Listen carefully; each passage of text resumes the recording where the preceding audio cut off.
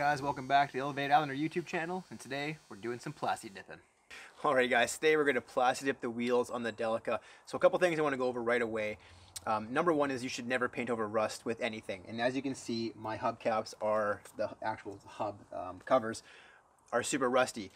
I'm going to paint over them today. However, in the near future, I'm going to take them off, clean the plastic off, sand them down, and I might actually leave them chrome. We'll see. But you shouldn't paint over rust. And two, painting really is 90% prep. So all the prep work you put in is going to make your life so much easier at the end of the day. So yeah, we're going to go ahead and just give these wheels a quick coat of black paint today and see how it turns out. I'm going to go ahead and mask everything off and prep everything behind it, and then we'll catch back up and I'll show you what I did, and maybe I can help you paint your wheels black too. And we'll talk some more about plasti dip and the benefits of it, and also some of the nightmares about it as well. So we'll catch up in a few.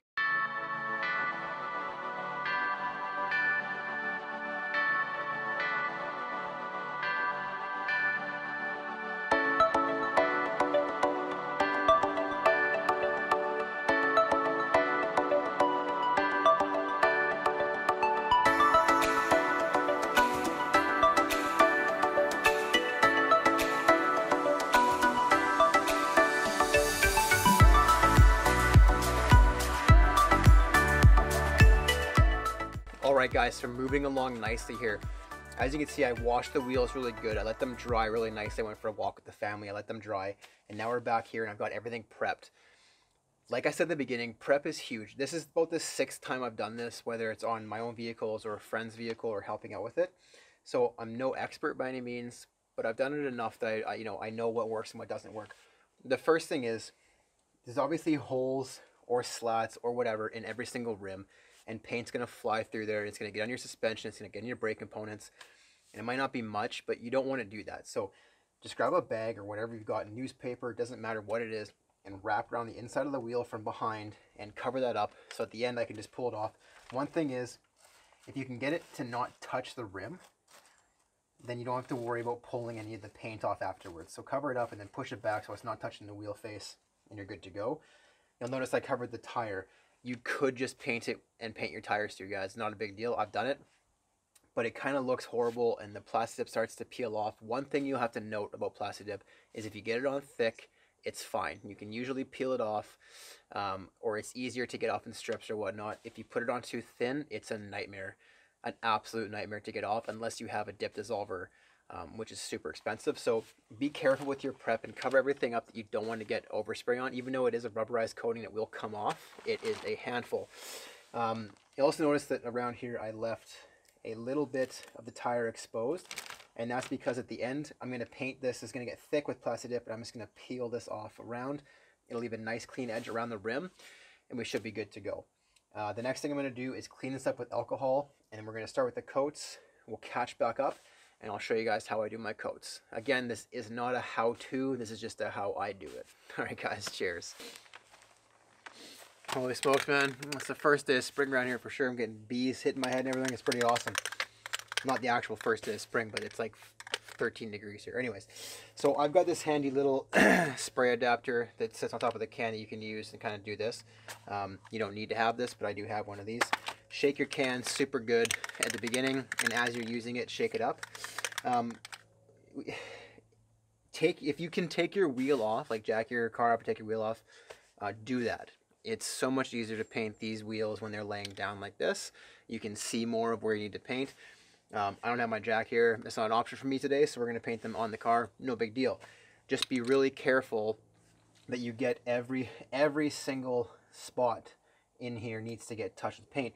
So you have to kind of work around and get up and down and stuff. And that's why covering the vehicles up is nice, because you have to paint like from here, and you're going to be spraying up potentially, and you don't want it to mist up. I mean, it only goes so high, but you want to, cover your vehicle up. Now the vehicle's jacked up, so it's it's an advantage for me because I get more room.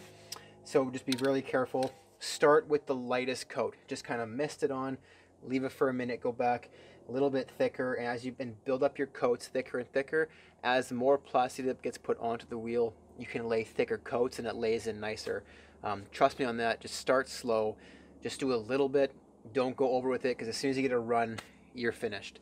And make sure you prep it properly because it is paint and it will fisheye like other paints if there's oil or grease.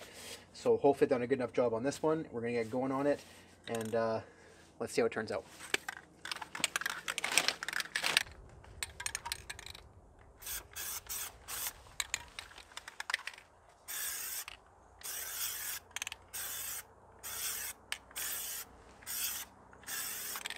Honestly guys, that's it. Just the lightest little coat, and just leave it. Take your time with this. Don't do this rushed. And as you build up the coats, it's gonna look way nicer. Really watch your coverage. Get up every which way. Lay down. Look at it from different angles. Really take your time and paint it up. So I'm gonna go ahead and paint up this wheel, a couple more coats, and then we'll check back up and we'll see how it's looking.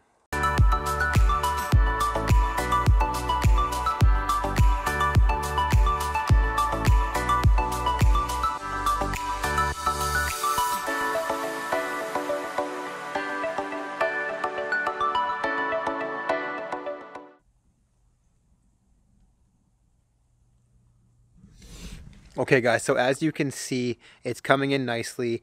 I'm building up the coats slowly, and as they're getting built up, I can use more and more. What I mean by that is I can take longer strokes and let more Plasti dip get applied to the wheels I'm going. You kind of got to do it and get a feel for it, guys. It's everyone makes it look so easy, but you got to do it, and you just got to take it on, just do it. I mean, the worst that happens is you got to peel it off and do it again, right? It's really easy and forgiving stuff if you do it properly. So I'm going to go ahead and finish up this wheel and the back wheel. I recommend doing 2 at once, like get prepped for 2 and then paint back and forth, and then you get one side done. It's way easier. So I'm going to go ahead and finish this side. We'll catch back up, and we'll see how black wheels looks on the old white beast here, guys. So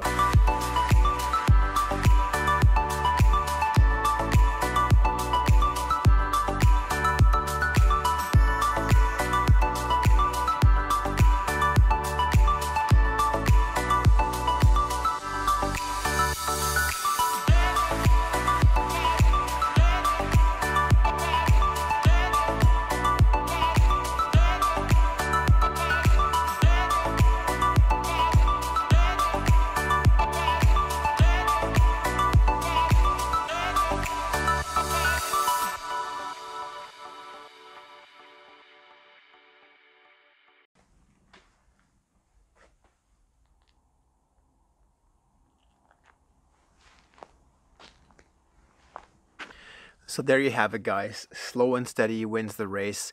You know, these wheels were in not like terrible shape, but worse, bad enough shape that they needed sanding and a full redo, which is pretty expensive. So for 40 bucks, I think this turned out really, really good.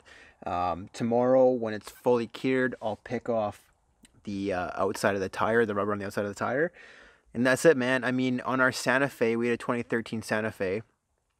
It was on there for 3 years without any issue, without any wear, and then I took it off and redid it. So you guys, if you're looking to black out your wheels, Plasti dip is a really fantastic way of doing that. Just make sure you just use it up. Use 1 can per wheel and get it on there, because when time comes to take it off, you can just peel it off and away you go. I'm very happy. I hope you enjoyed this video, getting the van looking just that much cooler. Like I said, I want to black out everything else in the van, but some things I want to use actual paint on. So that's it for now, guys. Until the next time, take it easy. Cheers.